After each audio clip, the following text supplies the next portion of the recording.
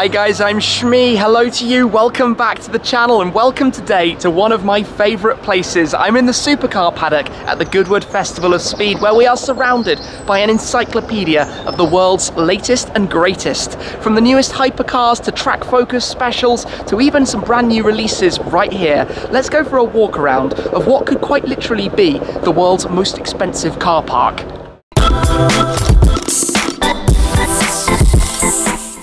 It is proving to be incredibly busy here today, unsurprising really when you consider that we have the likes of Pagani, Koenigsegg, Lamborghini, Ferrari, McLaren, Aston Martin, you name it, all of the latest cars are here on show.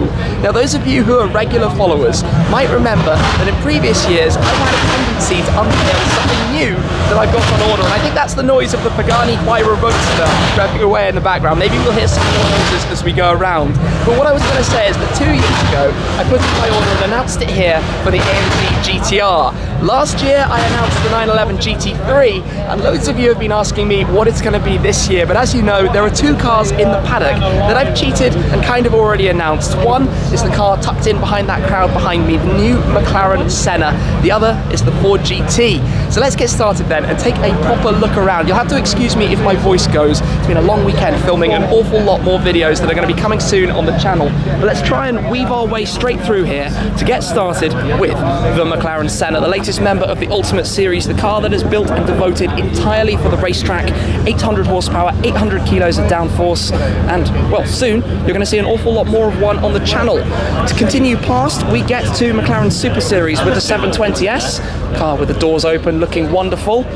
We've seen a fair bit of the 720S in recent times, awesome car to drive, but then we get to their new LT, the new Longtail, the Sports Series member, the 570S grown up, the 600 LT. This car actually also has seats, the carbon fibre seats from the new McLaren Senna. Significant work in terms of aero, fixed wing at the back, new exhaust on the rear deck lid. We'll take a better look at it in due course, but much more aggressive aerodynamics and design going on with the new 600 LT. Looks awesome, chicane grey. Continuing past, we have the 570S Spider, and then we have a red 570 GT. So I'm going to come back through towards another McLaren product actually. If we just come this way, from Lanzante, this is the McLaren P1 GT. This is basically take a P1 GT-R and extend it. This is a tribute to the Longtail, the old McLaren F1 GT. And well, look at it. 4 exhausts going on down there, how low it is, extended rear. It looks like a savage weapon for the racetrack. Incredible, incredible thing. Nice tribute in the paint scheme, colour scheme of the old car. So let's come around this side where we've got the Aston Martins and the Ferraris. Lots and lots more to see going on down here. This is the brand new Aston Martin DBS Superleggera. I think it looks incredible, it sounds incredible. Beautiful in this paint colour, in the dark red. Beyond that, we've got the DB11 Volante, DB11, DB11 AMR beyond that. On this side, to take in some Ferraris, we've got the XX program cars. So we have the Ferrari FXX, the 599XX from Tempesta Racing, and on this side, the FXX K Evo, the limited final version now of the FXX K, which I rode in once up the Goodwood Festival of Speed hill climb in the regular FXX K, and it was an unbelievable experience. This car now has a bigger wing at the back and even more aero. If we continue down through and find our way through this crowd, we get to the lineup of the current production range from Ferrari. We've got the GTC 4 Lasso T with the turbocharged V8. We've got the new Portofino, the 812 Superfast. Beyond that, the Pista and the LaFerrari Aperta, but we'll get down there in a second. On the other side, if we come through again through the crowd here, we get to the new Vantage in the lime, the launch colour. Very, very, very bold. Next to that, we have the Vulcan AMR, the Vulcan AMR Pro, which is Vulcan AMR, which is, well, quite frankly, is like the FXX K, right? Absolutely crazy thing. Sounds insane with the V12. Just looks like nothing else out there ever. Ginormous wing, that aggressive splitter down at the front. Beyond that is quite an interesting car, the Vantage V12 V600. So this is a very limited product developed by Aston Martin Q. There are 7 coupes and 7 roadsters. The coupe is about £1 million. The roadster is about £1.2 million. Bespoke carbon fibre body. It's effectively a GT12 in a new skin with a manual gearbox. It's the ultimate Vantage, really, isn't it? Where they started with the V8s, they grew up, installed the V12, now we've got this. Unbelievable. Anyway, moving back to the other side to check out the 488 Pista. The Pista Pelotti we have right here with the livery, available only to drivers in the Ferrari Challenge Series. There's a video coming with this car. But this is the focused hardcore version of Ferrari's 488 GTB limited series. Lots of carbon fibre on this one that we see, fully loaded spec. Beyond that, Ferrari's hypercar, the LaFerrari Aperta. Just over 200 of them built in total. This was the launch colour scheme specification for it. The open-top version of their hybrid hypercar with 963 horsepower. Definitely no shortage there at all from the 6.3 litre V12 supported by hybrid assistance. So if we come back through towards the other side, a couple of Lexuses down there we'll get to in a second. On this side we have the car from Dubai, W Motors Veneer Super Sport. Awesome to see this making its dynamic debut, driving in public here. Crazy creation. They have a showroom over in Dubai that I've visited before actually and seen the car, but we'll hopefully see more of this again in due course. Take it all in, study what it's all about. Radical design and styling, as you can see around the back. If I come back down this way towards the Lexuses, we have one of my favourite cars ever, Lexus LFA with 5 litre V10 naturally aspirated that screams away in the most tremendous of ways. And then the newer LC500 Sport Plus. If they make an LCF, a more hardcore version of this with 600 odd horsepower or so, that will be an awesome thing. Coming to the other side, Lotus are back with the Evora GT430, a more hardcore version. Lotus are releasing a lot of different models, but this is the Evora with a ginormous wing, splitter, more power, winning combination if you ask me. Spinning around to head up this side, we have the Ford GT, the other car that I recently announced, of course, that will be arriving at the tail end of this year, something I'm really quite excited about. I recently launched my specification, but with a 3.5 litre EcoBoost V6 twin turbocharged, making just over 650 horsepower, and one, in my mind, of the absolute prettiest supercars on the road at the moment. To continue up through the crowds here, we get towards the Koenigsegg's, where we have two to have a look at. The Koenigsegg Regera RSN here, one of the 25 Koenigsegg Regera RS's, a car that is being driven and used properly. This car has done thousands of miles and it's only a few weeks old. Massive congrats to the owner. It's got the engine from the Koenigsegg 1-1. Next to that we have the Regera Final Edition, one of two of the very last Koenigsegg Regeras. Radical styling. This is the Regera FE Thor. One is called Thor, one is called Vader. The carbon fibre bodywork in the dual tone grey over the top of it with the pinstripes running down towards that wing with the shark fin in the middle at the back too. Continuing through, a bit of a crowd here around the Honda NSX. Enjoyed a drive of one of those around Estoril not all that long ago. Hybrid setup, very clever and trick technology going on in the way that it runs. Then we get to the BMW i8 Roadster, which I drove recently on the press launch. We saw more of that. Continuing beyond, we've got the BAC Mono, popular single-seat race car, ultimate track experience in a car that can wear a number plate. That is a road legal drive. Come around to the other side, we start with the Rolls-Royce Dawn Black Badge. Dawn on steroids, think of it that way. Driven one of those out in Dubai.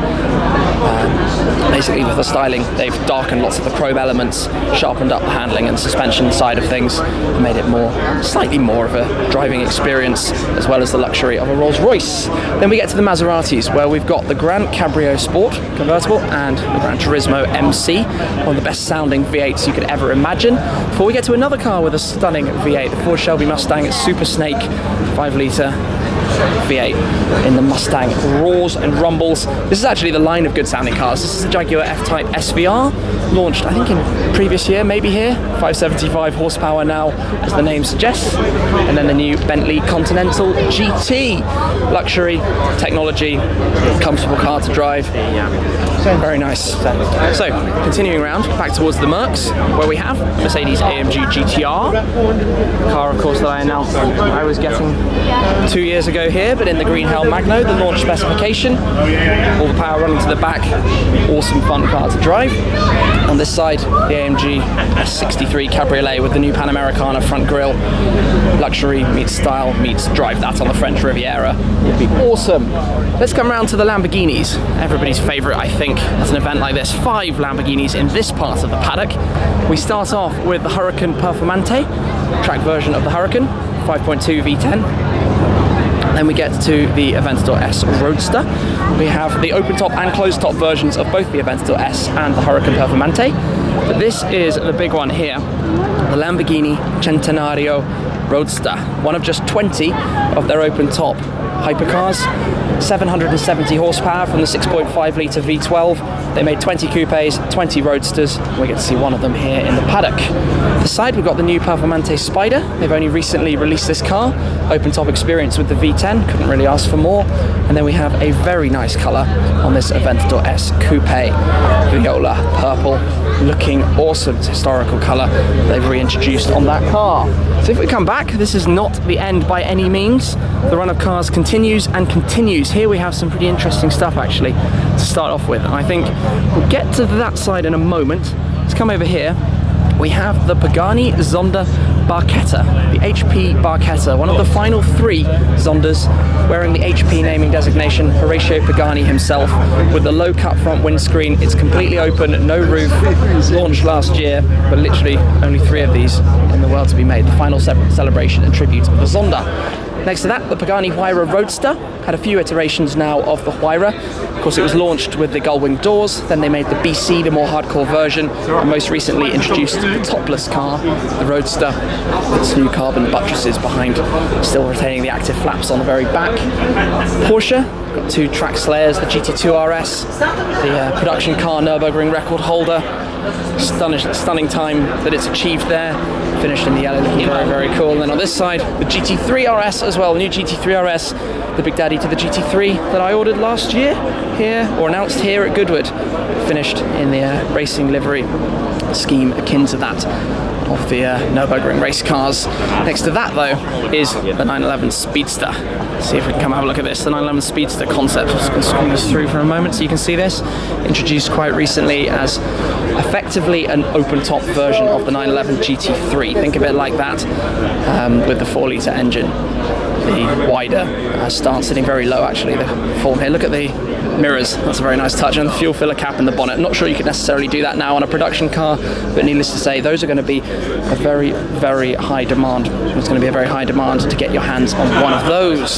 So if we spin back round to the other side, on the main stand here at the moment, just walk past the Brabham, we'll come back to that in a second, is the 911 reimagined by Singer. And this thing, believe me when I tell you now, is exceptionally loud. Big following for these. People absolutely love them spinning around on the stand here.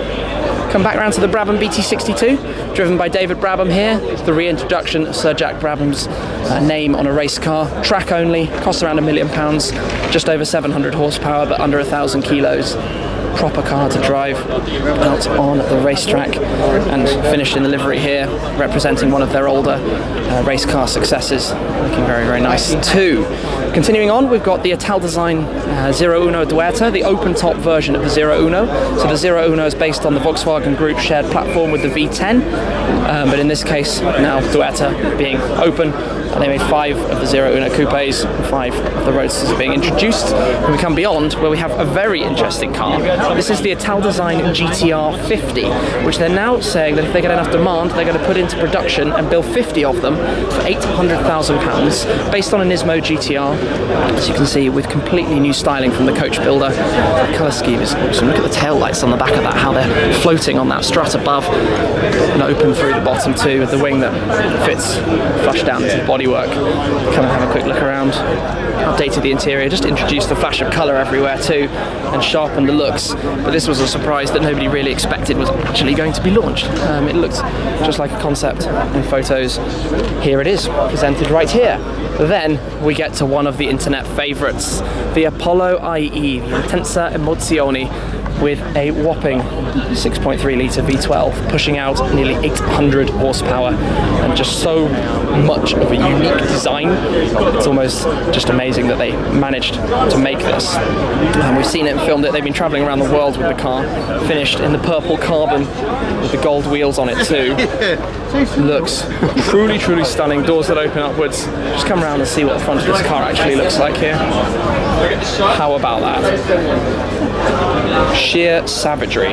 Is this a future classic? It's just so radical in the design. Awesome to see it. Let's see if we can get a peek into the interior as well, coming around towards the other side, just to see this for a second. Squeeze around through here. I see lots of people doing the same. Fixed seats into the shell. Screen mirrors. Wonderful. Look what else has made an appearance. The new Rolls-Royce Cullinan, their luxurious SUV. Recently recently revealed and also taking part in the Supercar run, with the noise of all of the cars going off here before the first Supercar run of the day. Now this part of the paddock that I'm walking to is called First Glance, where we can take a look at a few more cars, but believe me, it's busy here.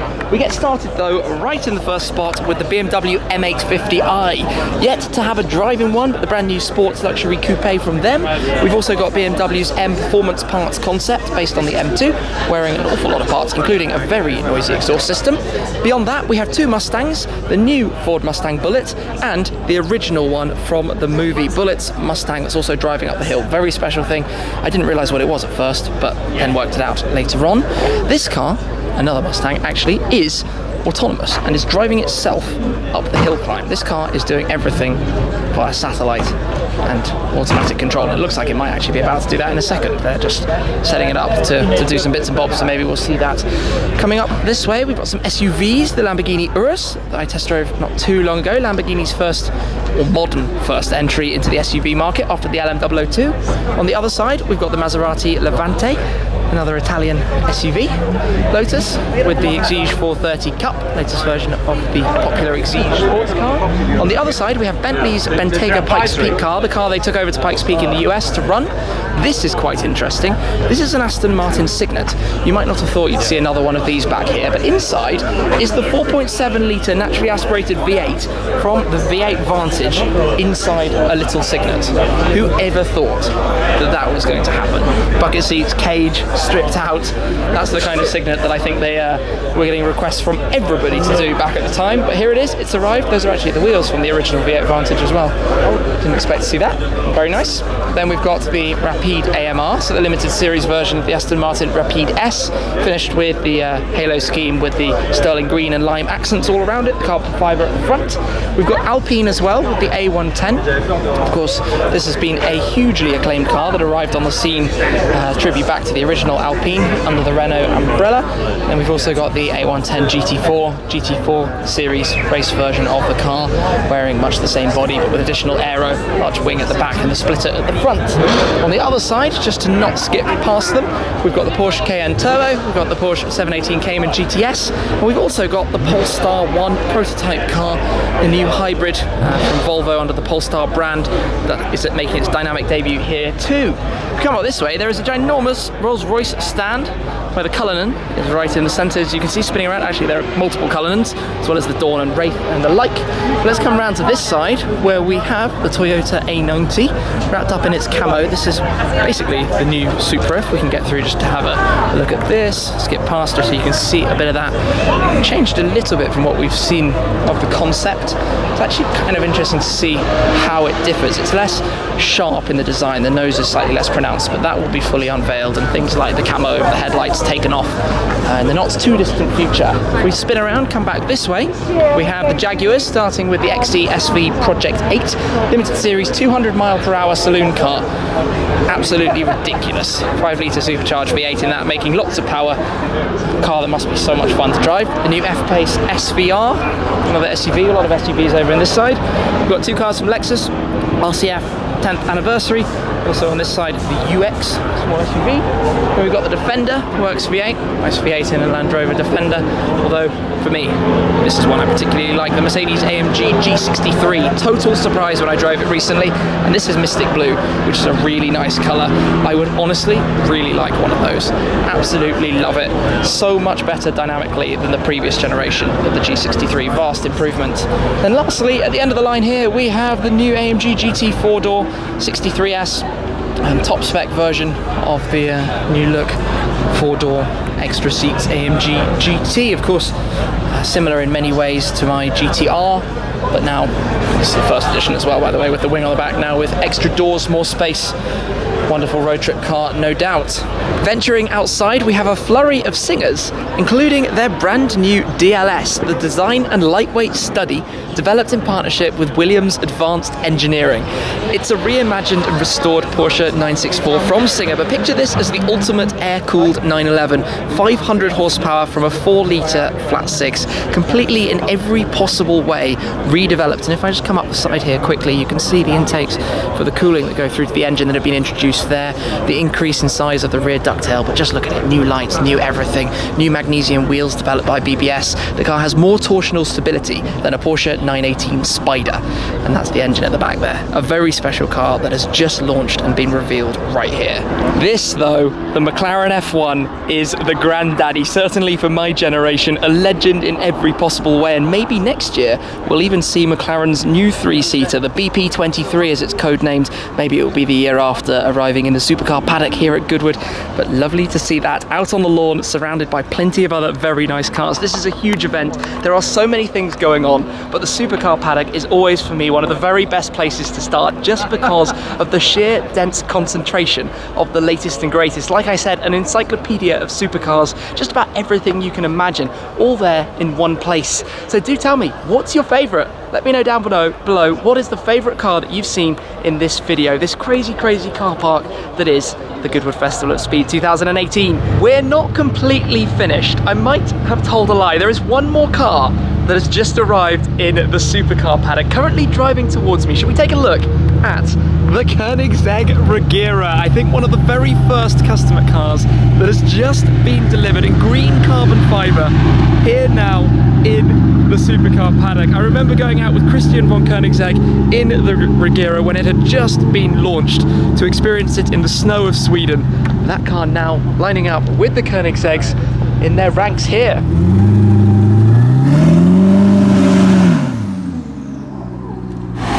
And around again in electric mode. It is a hybrid after all, with nearly 2,000 horsepower or so when working together, but a decent chunk, almost half of that, just in electric mode.